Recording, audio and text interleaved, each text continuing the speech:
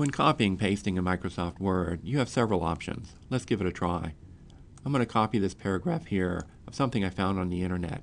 I'll right-click, copy, minimize this, and go to our Microsoft Word document. I can now paste this into the document.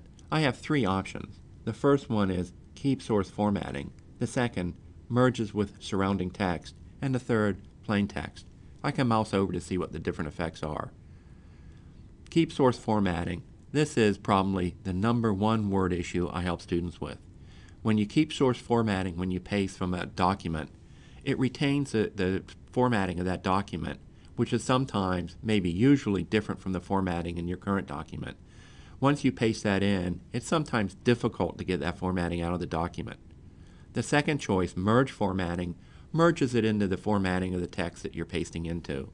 And third, keep text only, strips out all formatting. Then you can add formatting later on.